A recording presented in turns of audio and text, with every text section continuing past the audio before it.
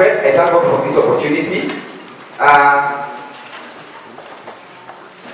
This is our third Bible class handling, especially on the part of the Holy Spirit, specifically glossolalia, that is speaking in tongues. And I really thank God this far. So as we come to the close today, I may rush over so many things, but I'm very, very sure at the end of this, the Lord must bless us. And I remember last week we said, we have human tongues and we have angelic tongues, and we proved that scripturally. And actually also we look at the who should speak in tongues. Who should speak in tongues. And remember I said, any, I did not say all. I said any child of God can speak in tongues. And I gave out scriptures that prove that. Praise the name of Jesus. Now I want to submit that to us this morning, that spiritual gifts, tongues included, may not be a measure of maturity.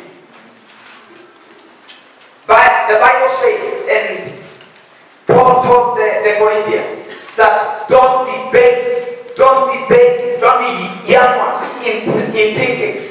Mature up. Praise the name of Jesus. Mature up, but in evil, be young. Be babes when it comes to evil, but when it comes to the spiritual gifts, do not be babes. And I want to give us a brief exposition of chapter 12, chapter 13, and chapter 14 of 1 Corinthians. The reason why actually Paul wrote about the Holy Spirit in the 3 chapters is because of the confusion that was in the church. It was because of the division that was in the church. And still have that confusion today. And that's why the Bible says everything has been written for our learning. I want us to go to the book of 1 Corinthians chapter 14. And I want us to read from verse 1 to around verse 13, so that we'll be able to determine the truth. So people who are, okay, if you probably you want to, okay, speaking in tongues, we cannot be able to measure you. We cannot be able to gauge you when you speak in tongues. But come and speak us to a human language. With a human language, we'll be able to know if you are wrong or not. Because we will be able to understand you. Because when you speak in tongues, we will not be able to understand what you are saying. So don't run for that. Amen. If you want to edify people to be blessed, we cannot understand tongues. We cannot understand what you're saying.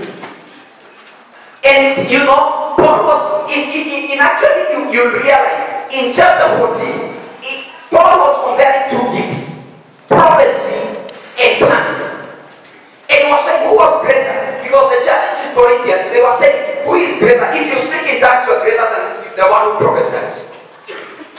You see, so one gift to them was like it's so important than the other. But Paul was showing them, saying that there is no gift that is, higher than the other one.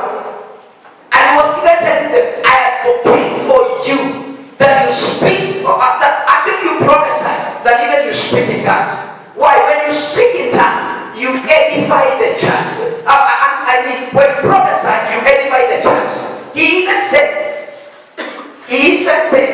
I'm trying to, okay, you can project for us that one, that is 1 Corinthians chapter 14, verse 1. He's even telling them, I better, when I come to you, I better speak 5 intelligible words, 5 of them, and you'll be edified. That speaking to you 1,000 words, and you cannot get anything. And remember, Paul said, when I come to you, and all of you combine, I will speak in tongues that all of you combine.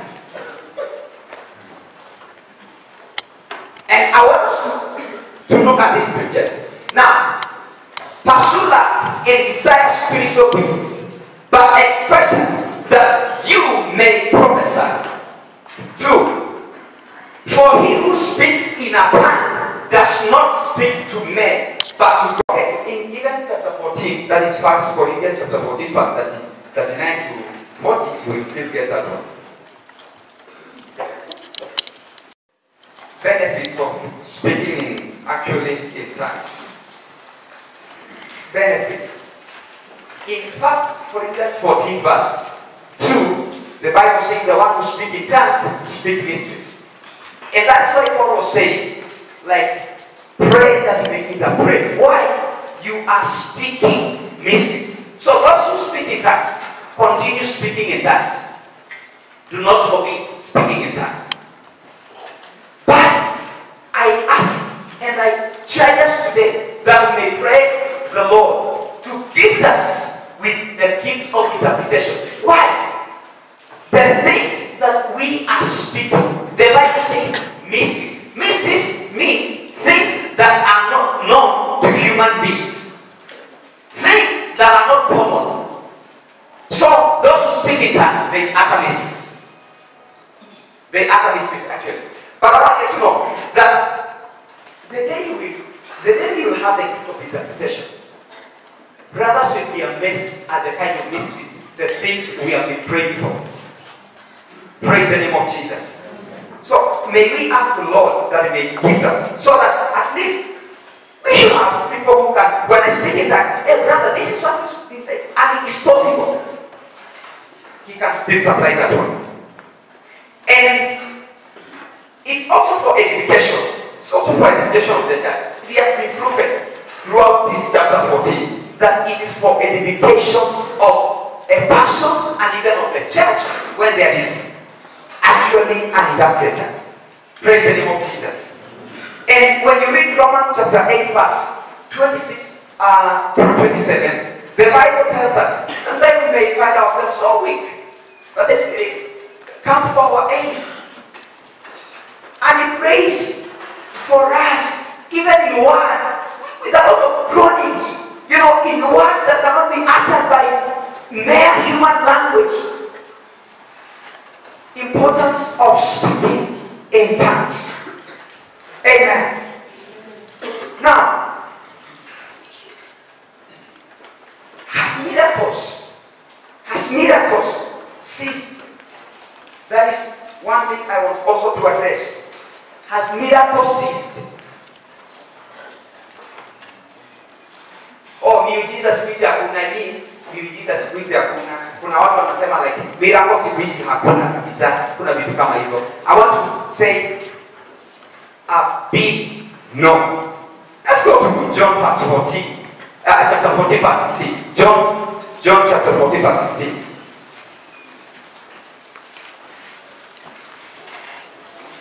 John chapter 14 verse 16.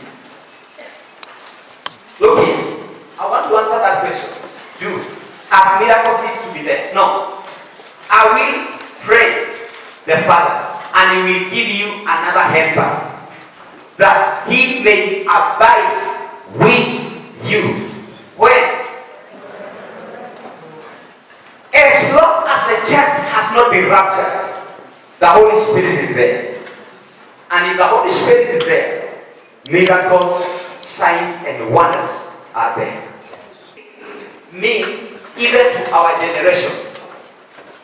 So miracles, signs, and wonders, they are still there. Now, another question. Do both angel of light and of darkness understand when we speak in tongues? A big yes. I want you to know the devil was not born yesterday. The devil was not born yesterday. In fact, when we were still ideas in the minds of God, the devil was there.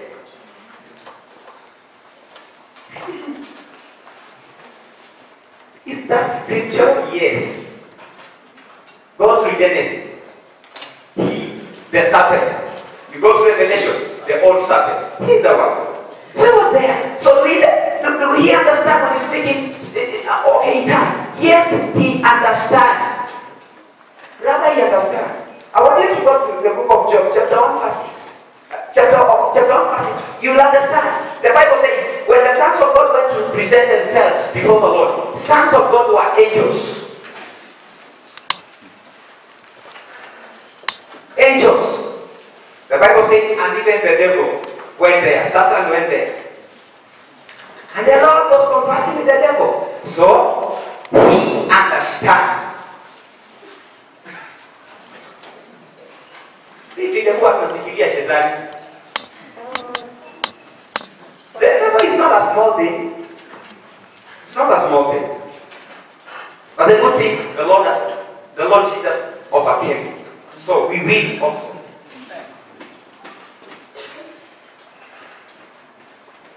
How are signs? How are tongues assigned to non-believers?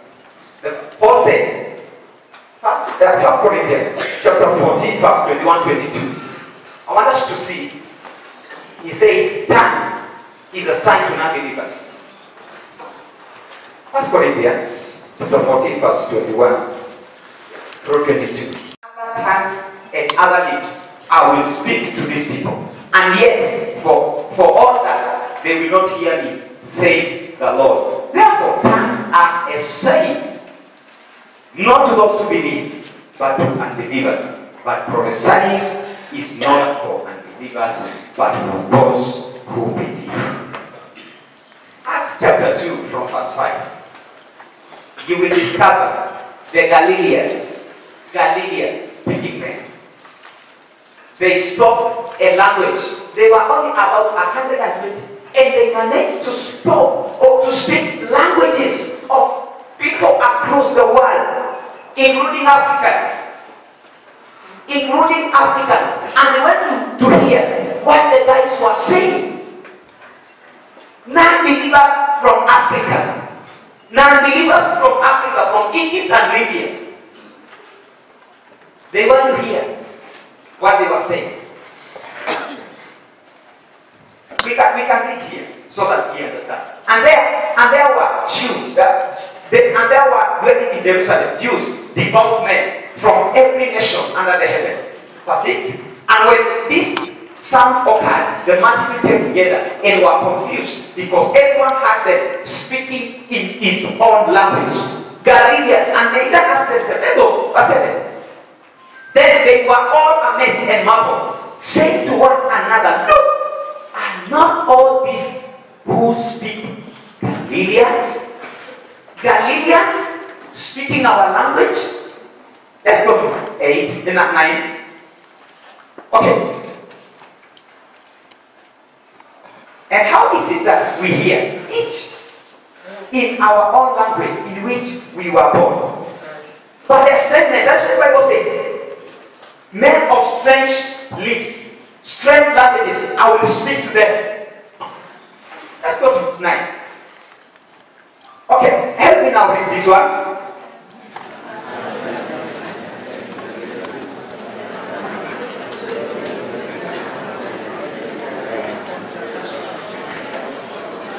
Let's go to verse 10. Phrygia, Pamphylia, Egypt, and the parts of Libya are joining to see visitors from Rome, both Jews and proselytes. Men of strange languages, I will speak to them, even devout Jews. Strange best gifts, and yet I will show you a more excellent way. What is this excellent way? Now I want us to go to chapter 13. Now we have been dealing with chapter 12. And chapter 14. Now I want us to see the greatest of all the gifts.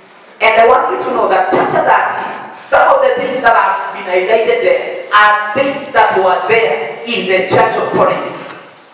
So if you find something that is there that have been mentioned and is in you, you need to work it out.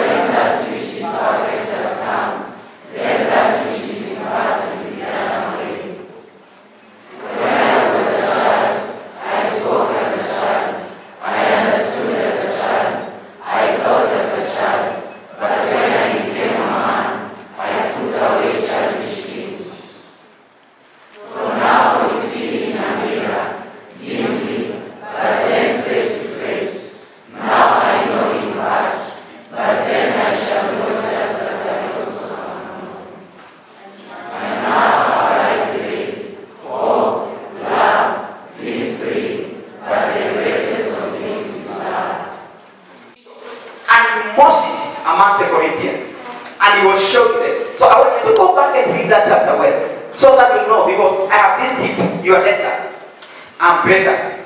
He showed that love does not bow down itself. It's not envy of anybody. Love, the greatest of all. That's why you even mentioned, if I have a gift, I'm not like, I'm nothing.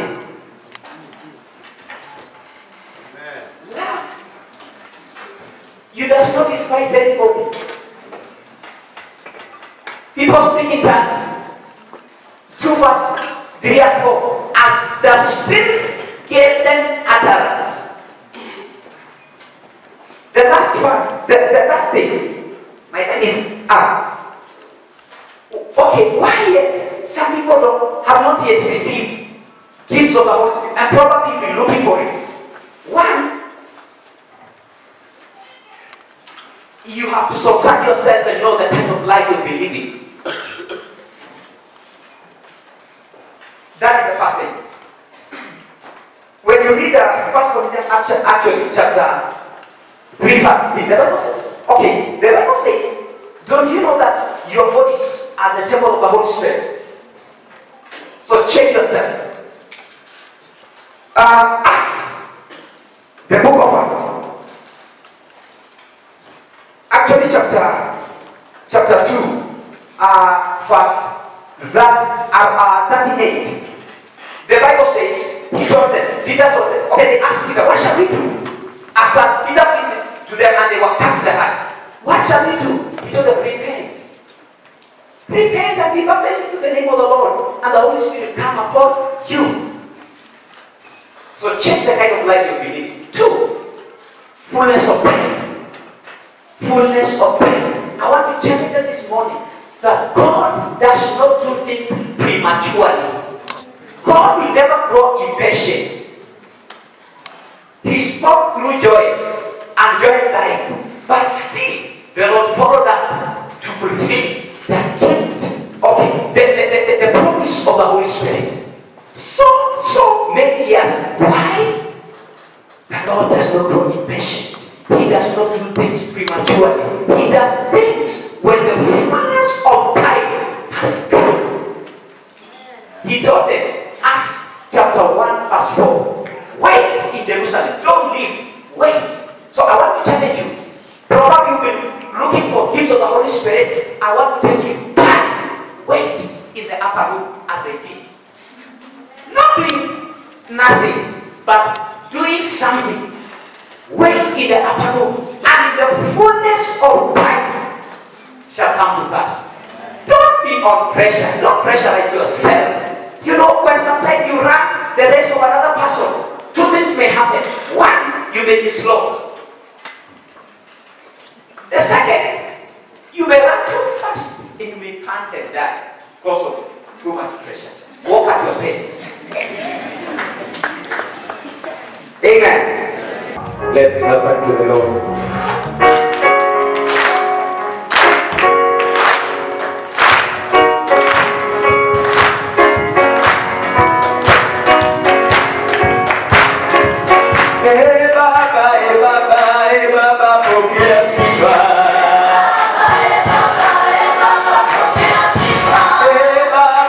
Baba,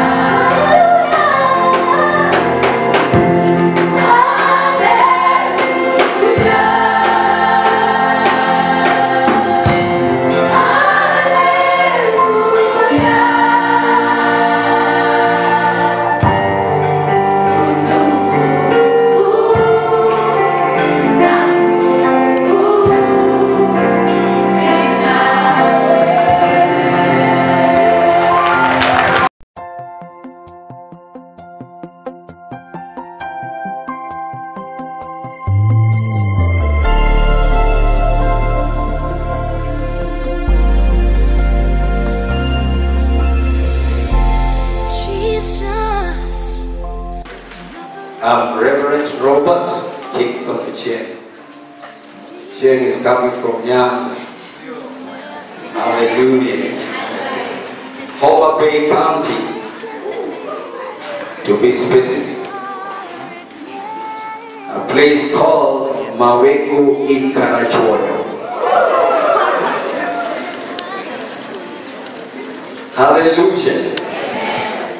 I'm blessed to be here. I want to thank God for the leadership, for inviting me to come and share with you the one of the living God. It's a great privilege and a great honor that I'm not taking for granted. Amen. Talking about redemption power. The word redemption comes from the root word redeem. The root word is redeem.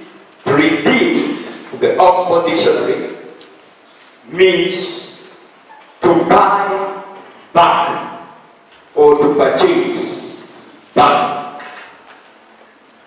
To regain possession.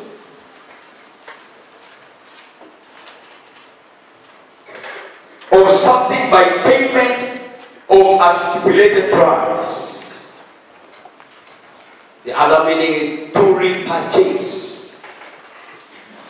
So we talk about to redeem, it simply means to repurchase, to buy back,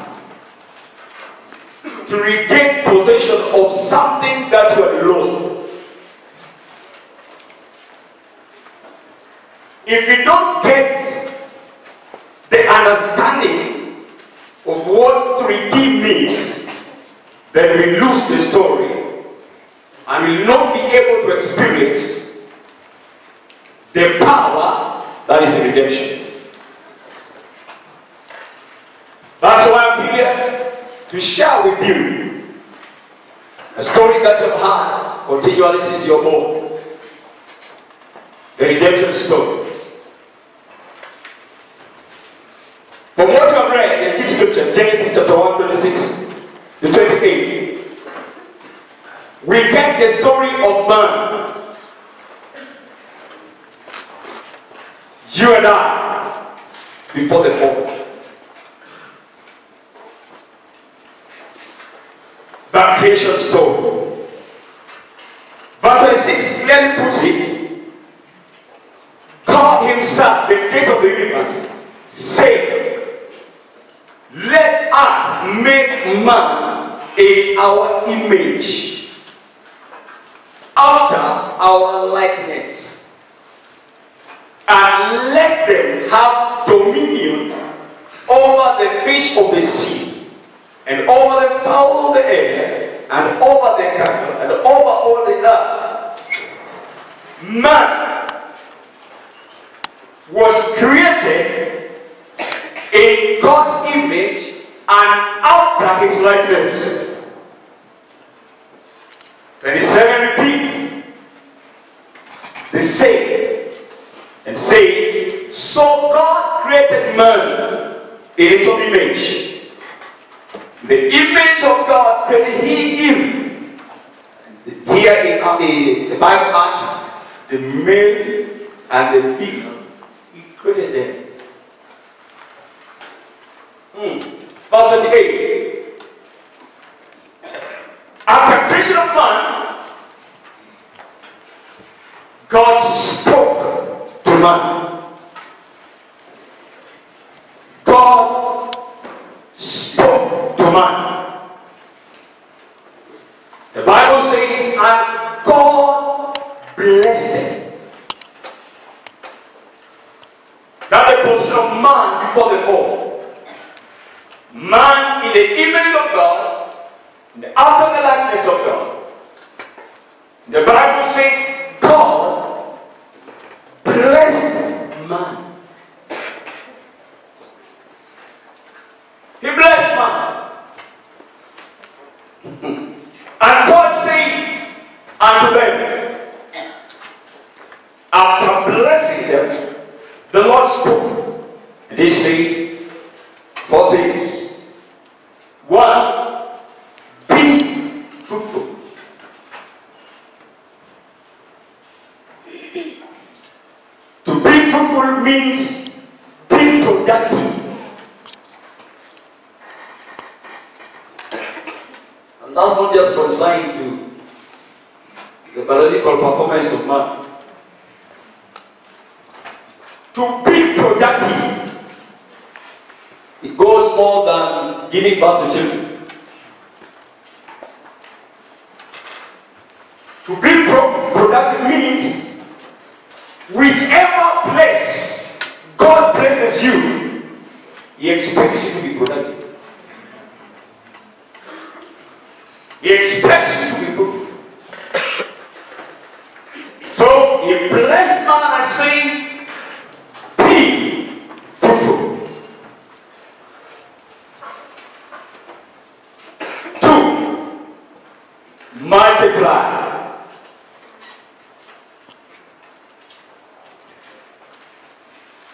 Multiply. Multiply brings the idea of increase.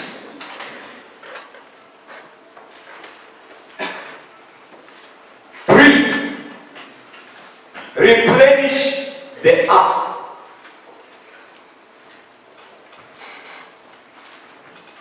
Replenish the earth.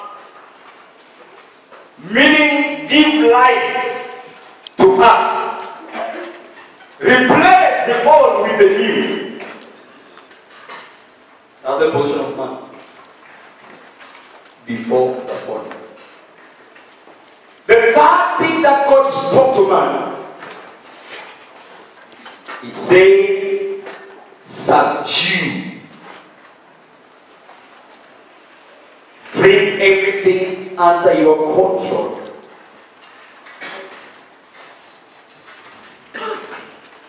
And have dominion. Have dominion. Brethren, these are the things we lose when man fell into the sin of disobedience. Man lost his position. He lost the power to be fruitful. Man lost the power to multiply. Man lost the power to be able to replenish the earth according to the mind of God, not his mind. Everything was to do according to the mind of the Father, the one who created. Man lost the power to subdue. He lost his dominion.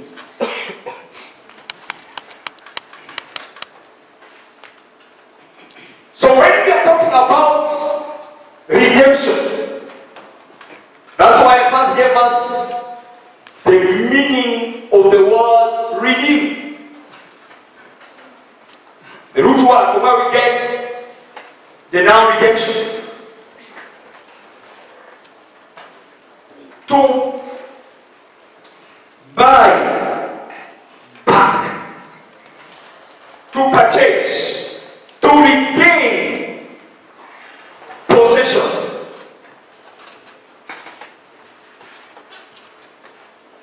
And this means when you're talking about redemption, beloved, we are talking about coming back to our original position. Being able to walk in the blessings of God. Being able to carry out the commands of God that was given to man. Being fruitful. Being able to multiply. Being able to replenish. And being able to subdue and exercise dominion over all that God created. mentioned. The Bible says heaven belongs to God, but the earth He gave to man. When God created the earth, He had man in mind. That's why the first man, God placed him on earth and not in heaven. God gave him work to do on earth. How to live. Beside man, God created other things.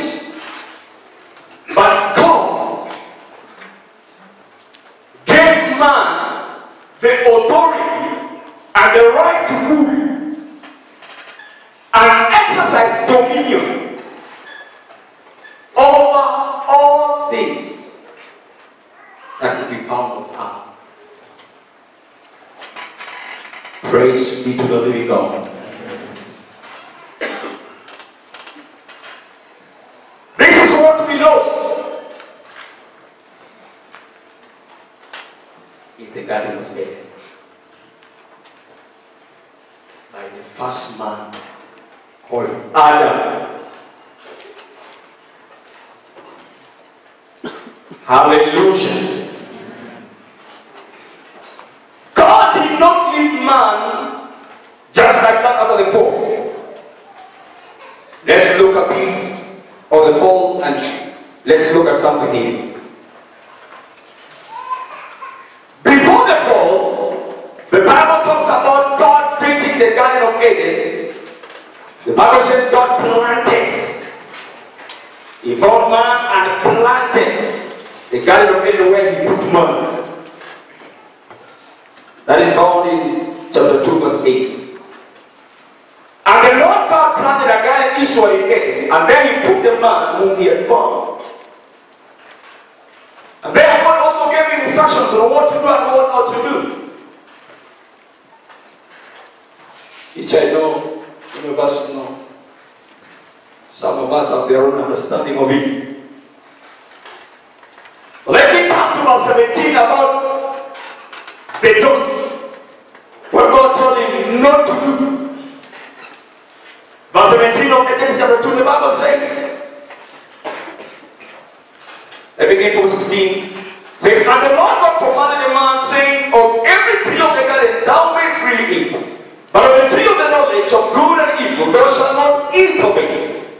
For in the day that thou eatest thereof, thou shalt surely die. Now that's what became a game changer in the Garden of Eden. Eat everything except the tree of knowledge of good and evil. And I want to assure you that the day thou shalt eat it, thou shalt surely die. The story continues in chapter 3, where we get the fall of man. Now there's something more subtle than any piece of the tree the Lord God had made. And He said unto the woman, yes, and God saying, you shall not eat of every tree of the garden.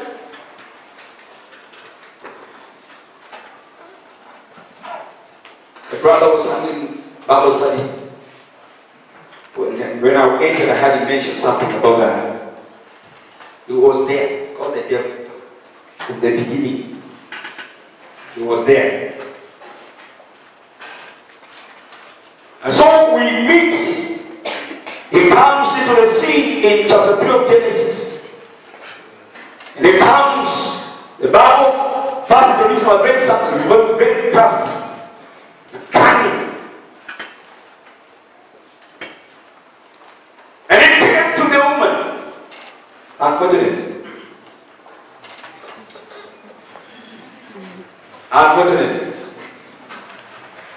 That's telling me his cunningness. Why the woman, not the man? A story for another day. And he said that to the woman, you shall not eat of every tree of the garden. As God said. Did he tell you that?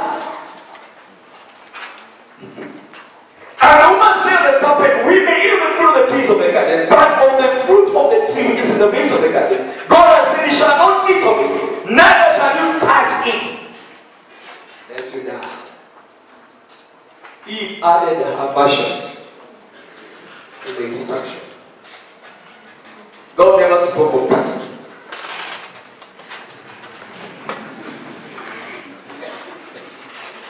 Thank you, Jesus. You shall not eat of it,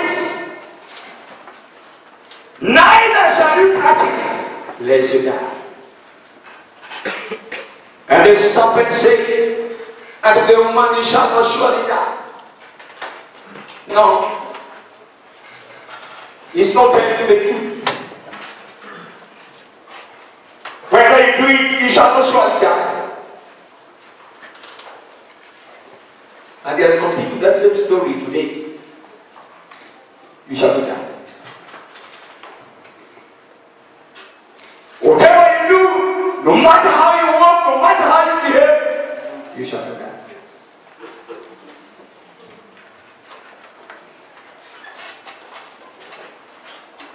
Praise be to Jesus. Amen. You and I, you know what happened. And now some people think that Adam was very fast. Somebody taught me a song that says Adam was far away. He came back, Eve did. Ate the fruit. And I had that stories. My song, I was taught somewhere down the line that Adam was far. Adam wasn't far, he was there. Remember, God had commanded. The instruction was to the man. And that's why after the fall, God did not question Eve first. Yes, she was the country. God approached Adam. Adam, what has happened? Where are you? No woman. But the man. I always tell the married couples that whatever is happening in your family, in your marriage, in your house, if you're a man, you're the one responsible. God comes for you, not the woman. It's you. It's you. And God will ask questions. Why are children not being taught? Why the hunger? Why the lack of food in the house? Why people not dress up well?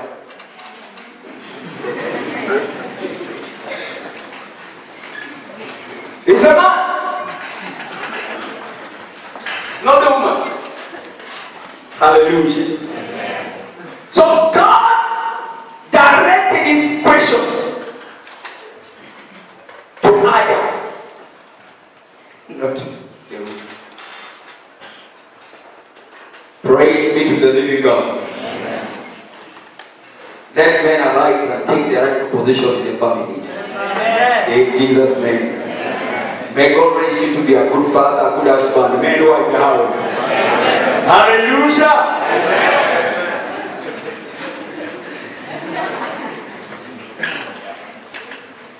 Amen. But then the blame game started. You know the story? The woman you gave me.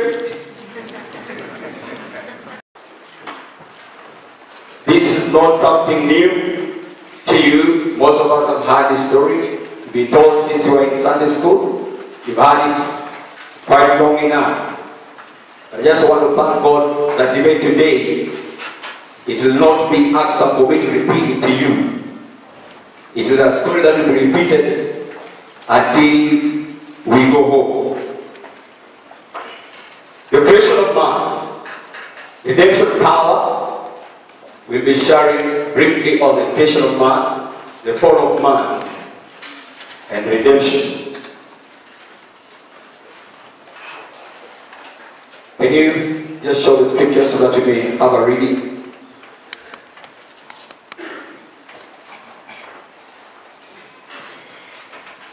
Because I have my good old Bible with me, I'll be reading, and you also have the projection up there. This is the projection. There is New King James Version. This is the Old King James Version. And God said, let us make man in our image, after our likeness, and let them have dominion over the fish of the sea, and over the fowl of the air, and over the cattle, and over all the earth, and over every creeping thing that creepeth upon the earth. Verse 27 says, so God created man in his own image. The image of God created him, male and female, created he them. Verse 28, and God blessed them, and God said unto them, be fruitful, and multiply, replenish the earth, and subdue it, and have dominion over the fish of the sea, and over the fowl of the air, and over every living thing that moveth upon the earth. Remember the guy when the woman was brought to him? You know the things he said. He has such beautiful words. Hallelujah. But when things have gone haywire, the plague begins. Not your portion in Jesus' name. Amen. Hallelujah. Now, after the fall, God, who is all-knowing, who is all-wise, the omniscient, was he caught by surprise by what happened in the Garden of Eden? No. He's an Alpha and Omega. He knows the end from the beginning. You don't know your tomorrow, but God knows your tomorrow. 5 years down the line, you don't know where you will be, but God Almighty knows where you will be. Let's give him praise in the house. Thank you, Lord. Thank you, Lord.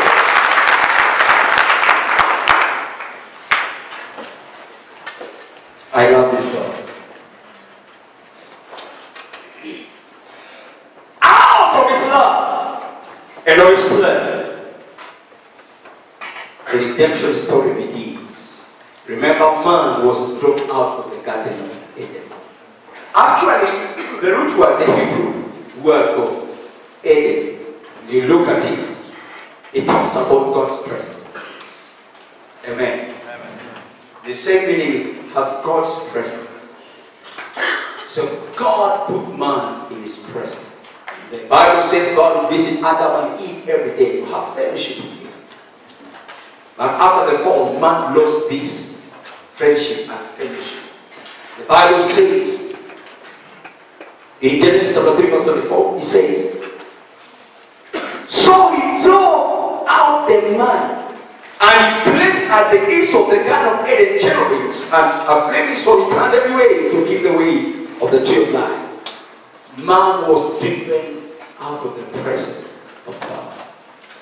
And to make sure that man does not go back to the Garden of Eden, the Bible says, and God placed cherubims with flaming swords to keep man from reaching the tree of life. He was driven out of his presence. And so Adam was driven out of God's presence. But beloved, before that, something happened. In verse 21, let's go back. Verse 21, the Genesis 3:21. The Bible says, and to Adam also and to his wife did the Lord God make coats of skins and clothe them. Remember, after the fall, the Bible said they were naked. They lost the glory of God. And so they were hiding. And God came to have fellowship with them. They were not intimacy. God had to call them. Adam went. Not that God did not know what had happened, or was not seeing him.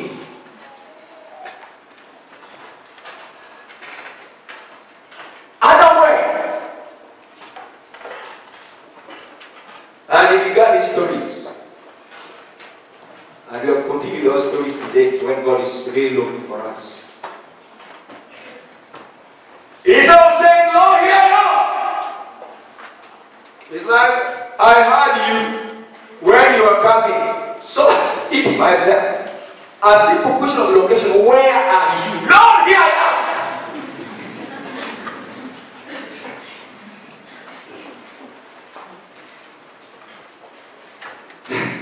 Today, if you ask, Kevin, where are you? My brother, why are you not born again? People begin stories. Mr. Margaret, are you born again? I say, yes, I am. People have stories. Yes, you know, according to our faith. You see, you know, according to our church, you know. But it did not begin with you. It began with that. That kind of confusion that you are having did not begin with you. When sin came, it came with all kinds of confusion. Praise be to the living God. But God, when man became naked, when Adam was naked, and was now hiding, God, out of his love, the Bible says in verse 21, and to Adam also his wife, did the Lord God make coats of skin and clothe them. God is now did not leave them to continue being naked. God did something. But I want to tell you, it is more than mere clothing. What does it mean? The Bible says God made coats of skin. And brethren, from that point, we see the story of redemption beginning from that part. Where did God get the skins to clothe them? And some animals had to die. Bwana Yesu asifiwe. Redemption power is in the blood. Amen. It is in the blood. When we are talking about redemption power, we are talking about the power that is in the blood of Jesus Christ. Amen.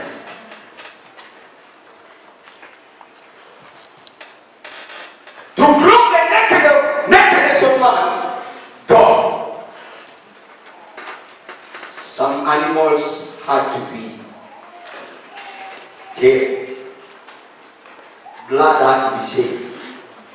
The coats had to be taken. The skin to cover the nakedness of man. Say hallelujah. Amen. Praise be to the living God. Amen. Hallelujah. So when we are talking about this, we are talking about blood sacrifice.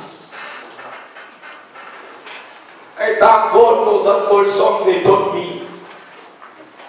There's power in the blood. Hallelujah. Hallelujah. Why blood?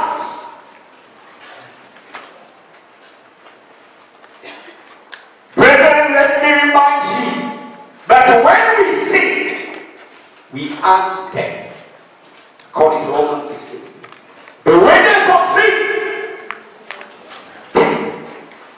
When we sin, you are given a package, and the package is death.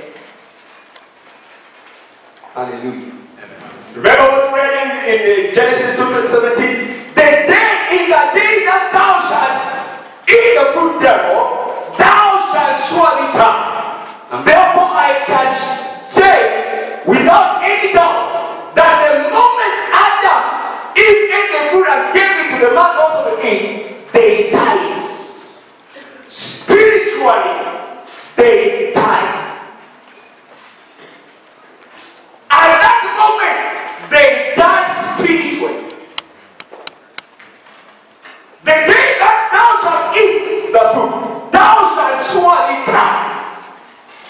God is not a man to lie. They died. The fellowship was broken. And so physical death came later. Because man now did not have the life of God in him. Praise the living God. Amen. Physical death now came later. It said to us,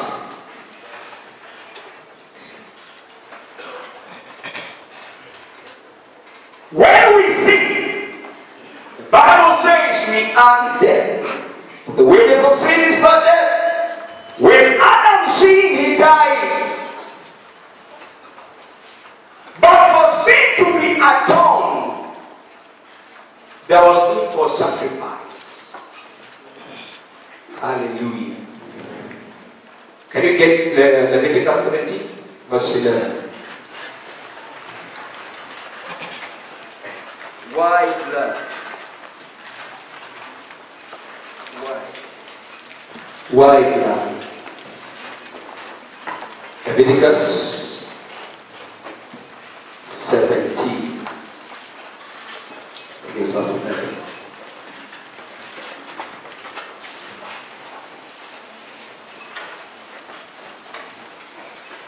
For the life of the flesh is in the blood. And God was instituting the Levitical priesthood. It is the old covenant, the Old Testament that they had with man.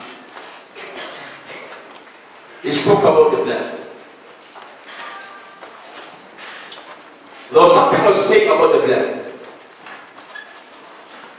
For the life of the flesh is in the blood.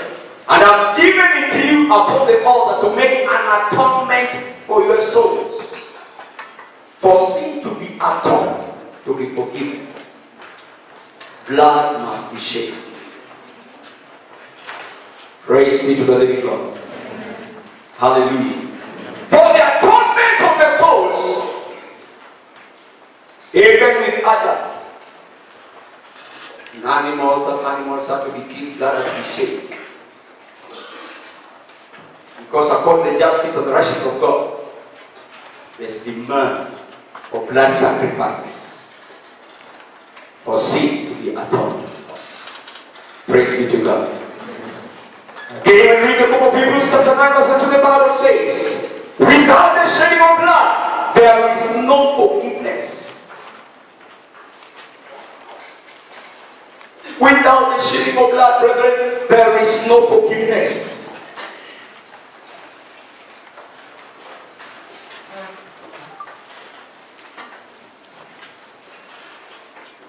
Praise God. Without the shed of blood, there's no forgiveness. Very fast, let me just remind us of a few things. What sin did and what sin still do to our lives.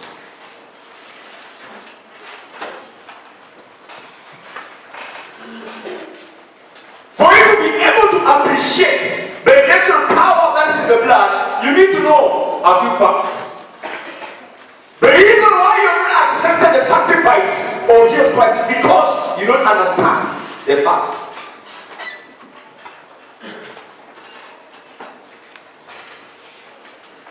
What sin did by that time and still touch to our lives? Number one, sin separates us from God. Sin separates us from God. We learned when Adam sinned, God had to drive him out of his presence. From the very good place God had placed him, he had to be taken out. Sin separates us from God. Psalm 59 verse 2. But your iniquities are separating you from your God. Your sins have hidden his face from you, so that you will not hear it. Sin separates us from God.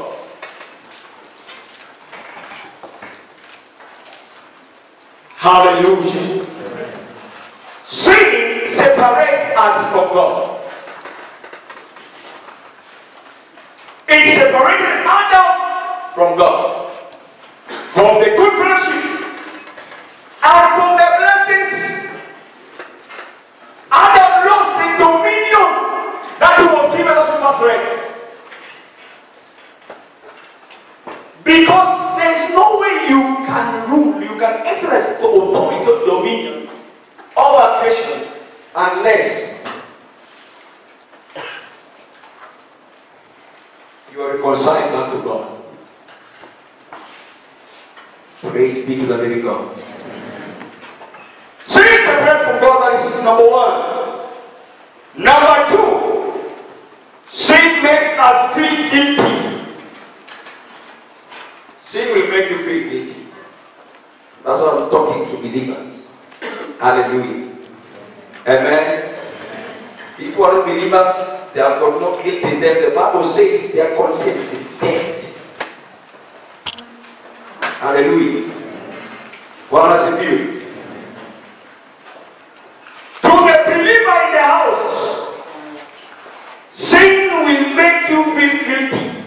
Remember what happened to Adam? He went and hid.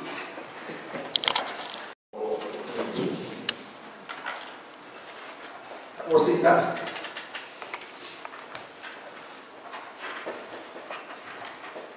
I don't see that. Start bring up stories about, exams are coming, still preparing for the cards, this and this and that and that, I'll set up, Excuse after excuse. We cannot support excuses.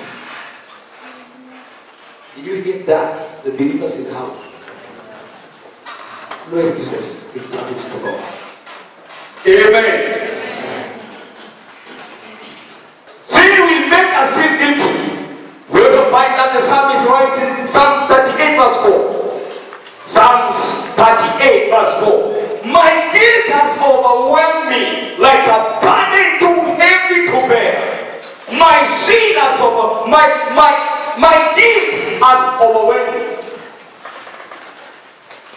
It's become a too heavy burden to bear. That was sin that. Number three. Sin will allow Satan to get through your life and to accuse you. Amen.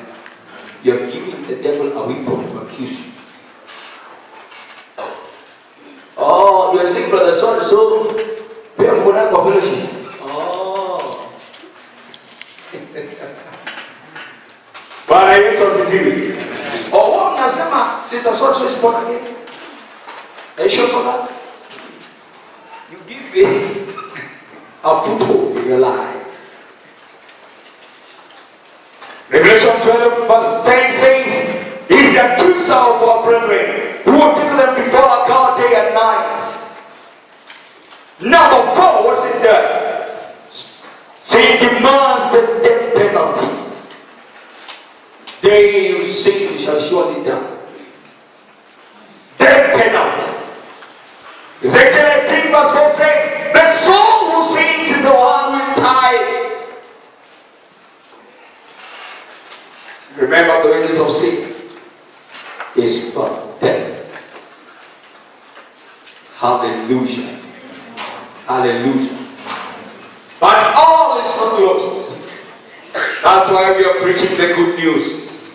You should not remain guilty. You should not remain separated from the Heavenly Father. Hallelujah. That's why we are preaching the good news. And the good news is about the blood of Jesus Christ. Shed for you and I on the cross of Calvary. It became the perfect sacrifice for the forgiveness of our sins. Amen. Going to church alone will not help you, my sister, my brother. You must come to the fountain. Come to the cross, where the blood of Jesus was shed for you. What gives the cross its power is the blood that was shed on it. Remember the cross. was the Roman way of dealing with criminals. And Jesus was not the first person to be crucified. It was the Romans' way of dealing with criminals. Hallelujah. Amen. Hallelujah. Amen. So the cross alone without the blood of Jesus Christ is empty. It is nothing. It cannot help you. Even if you put them on your neck, 10 of them will not help you.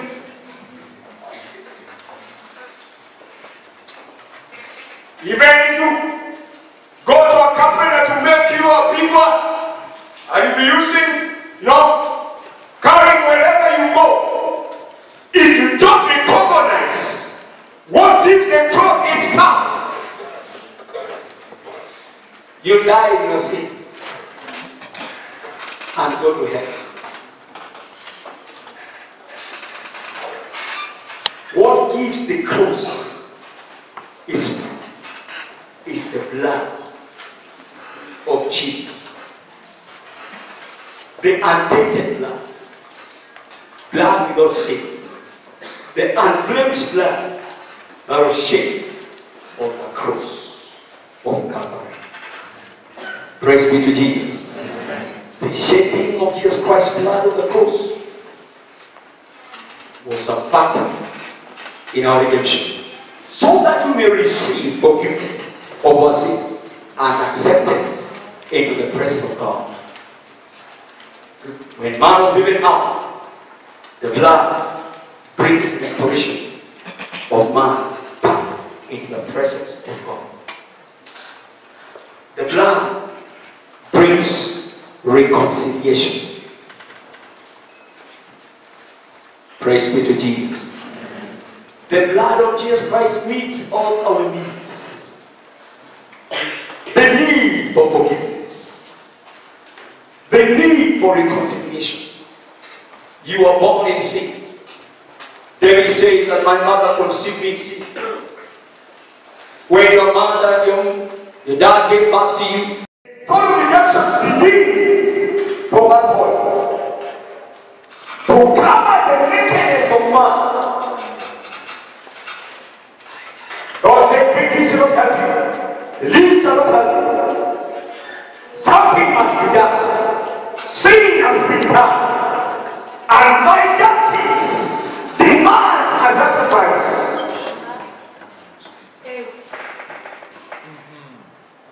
The Bible says, justice, righteousness and justice are the foundation of God's throne.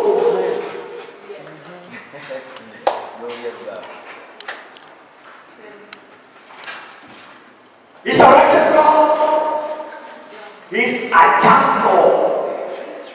He can't bend down. So he's justice. He didn't be just. He didn't be righteous. Said Adam, the nation is not my way. A sacrifice must be given. So God did it by himself. What did he do? He gives an animal. Hallelujah. Blood was shed. And took the skins and clothed man. A pointer to what he was to do is a mere later by giving man, sending Jesus Christ to become the lamb for sacrifice, to shed his perfect blood to redeem mankind. That was just a shadow of what God had planned. It was a shadow of the things to come. He killed an animal, shed the blood, because his justice demanded. That's why the Bible says, without the shedding of blood, there is no forgiveness of sin. Hebrews 9:22. Amen. If you go back to the one you read later because of time, Leviticus 17 verse 11, The Bible talks about there's life in the blood. Yes. There's life in the blood. And it's what can be given for the atonement for our souls. Praise the living God. And that's why in the Old Covenant, God instituted the Levitical priesthood and gave Israel the command on how their sins can be forgiven. That was the shadow of what to come. And that is what eventually came in the New Testament. When he sent Jesus Christ to come and die for us on the cross, shed his precious blood to redeem us. So when we are talking about natural power, brethren, we are talking about the power that is in the blood of Jesus Christ.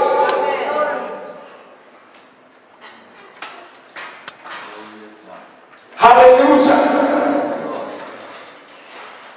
Sin separates us from God. Example 9:2. Sin makes us feel guilty. Number 2, sin makes us feel guilty. That's why Adam and Eve, they were guilty. They were guilty. You wonder why brothers are no longer coming when two brothers and a water. Sin. He separates you from God, separates you from fellowship with brethren, always makes you guilty. When you see other brothers talking now, they are talking now. They were not there when they were doing the things with me. But sin has made you guilty. Number 3, sin allows Satan to accuse us. And that is a great ministry that is doing today in the church. The only way to take you out of God's fellowship to begin to accuse you. Praise the Lord. The Bible says in Revelation 12:10 that is the accuser of brethren. That is his ministry. That is his ministry. So don't join in his ministry. Whenever you are accusing yourself, brothers and sisters, you are only siding with the devil.